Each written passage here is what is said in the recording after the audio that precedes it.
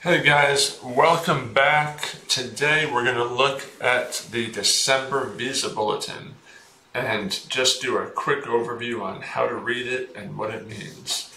So to get to the December Visa Bulletin, just go to Google. You can type in Visa Bulletin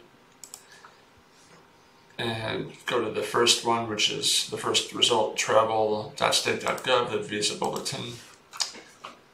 And you can see the current Visa Bulletin is November, and the upcoming December 21 Visa Bulletin. This will start on December 1st. So let's take a look. And after you click on it, we're just going to talk about employment-based cases in this video.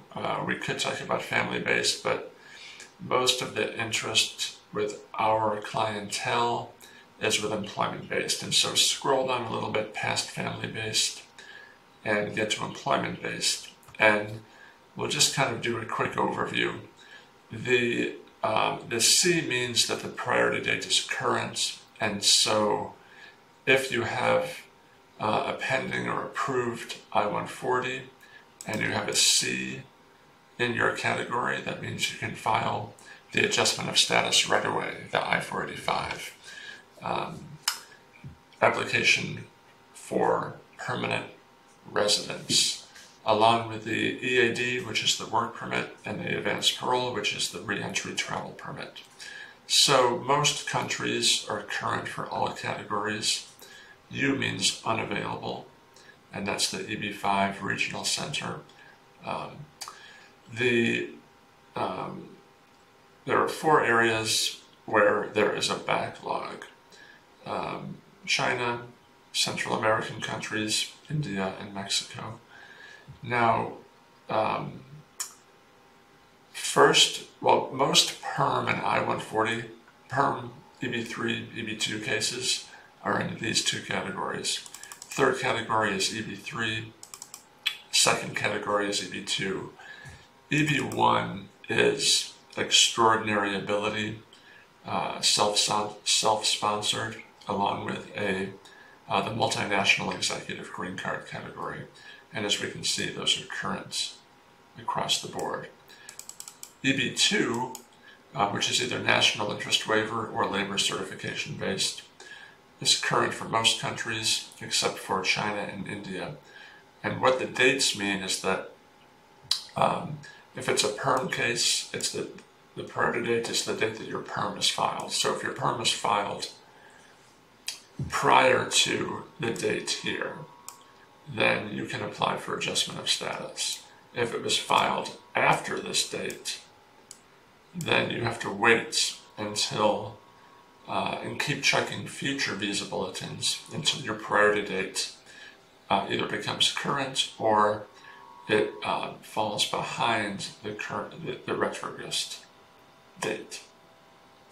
Leave a comment if you have any questions about that. We'll do our best to answer it. That can sometimes be a confusing and non-intuitive concept. So let's look and see what movement has been from November. We'll simply go back and click on November and scroll down to family employer-based. And most months we're using dates for filing, and we'll talk about that in just a minute. So let's look at India. EB2 India, you had to have a priority date prior of January 8th, 2013. EB3 prior to January 22nd, 2012. And then let's look at the upcoming Visa Bulletin in December, and we're looking for final action dates for employment.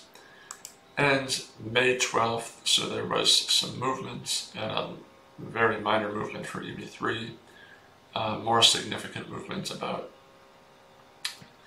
that was January 2012, 2013, so 7 months for EB2. Now, since there are 2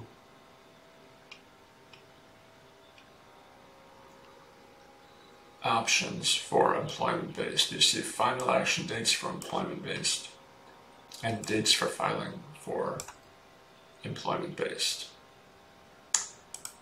How do you know which one to use? You have to click on the link and go to the USCIS website, and about 5 days after the Visa Bulletin comes out, it will tell you which one to use for. So for example, in November it says you must use dates for filing, the dates for filing chart, which is this one.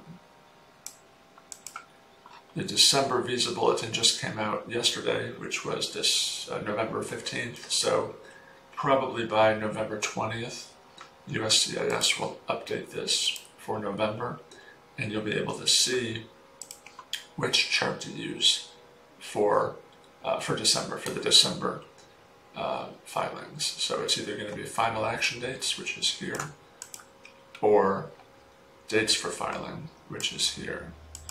Final action dates is a little bit better for a second category because there is dates for filing is better because it's a more recent cutoff date. So any priority date prior to July 8th, 2013, you can apply for your adjustment of status if they're using dates for filing. So let me know your thoughts in the comment section.